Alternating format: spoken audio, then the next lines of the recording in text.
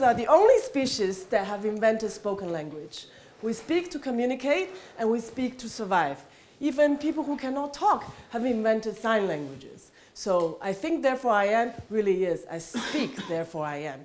And the evolution of human language parallels that of the evolution of our civilization, and it's a very direct reflection of our society and direct representation of human knowledge.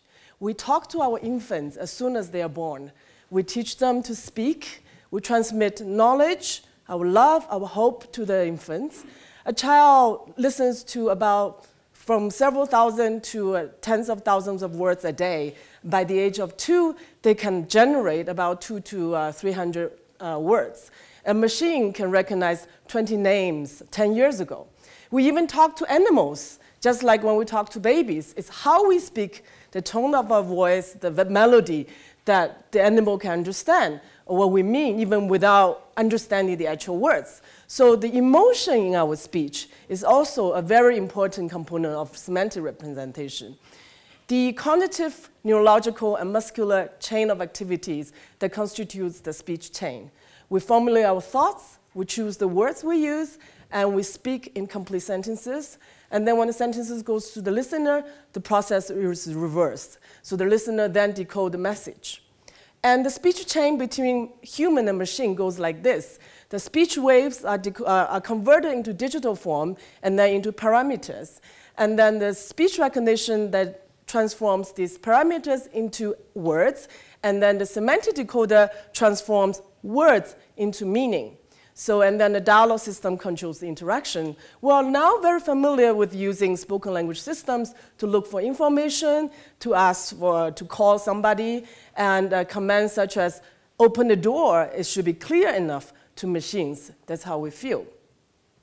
Unfortunately, the machine response is not always what we expected. This is due to multiple challenges. One major challenge is when we do speech recognition of signal to words, we can make mistakes. We, meaning machines and the engineers. The semantic decoder can also make mistakes from words to the meaning. Machines do not always understand the intention of the user. We're used to now using spoken language systems to help us. All right, for 10 years now, there has been commercial systems. And we know we're talking to machines most of the time. But increasingly, people ask questions like, Siri, do you love me? Siri, are you a man? Siri, do you want to marry me? So in the future, there's going to be a blurring of machine and humans. For example, in last year, 2014, there's a chatbot that has fooled 30% of the scientists into believing that it is not a machine. It is indeed a 13-year-old Ukrainian boy. So this is the end game of Turing tests. And the machines will become empathetic. All right? We are training machines to understand human emotions and to have emotions. Machine intelligence is not at the stage where they can be intentionally malicious. So don't worry about that.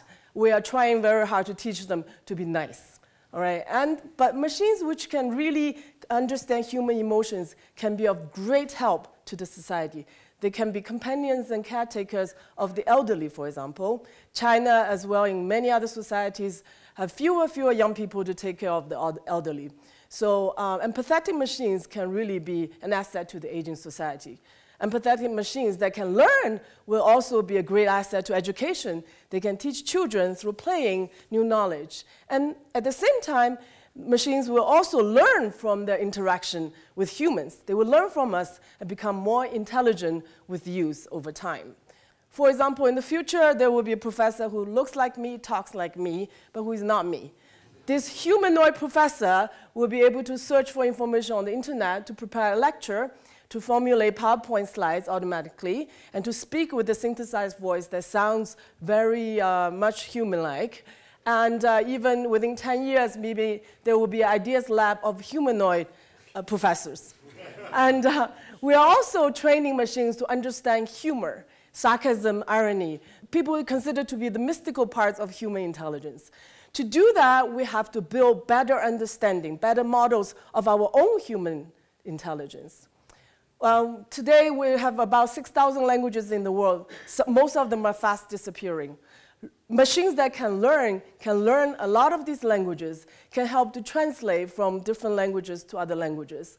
When we build machines, it's no longer just for human-machine communication, it will help human-to-human communication. It will help to build bridges between civilizations and improve and enhance part of our human society. Thank you very much.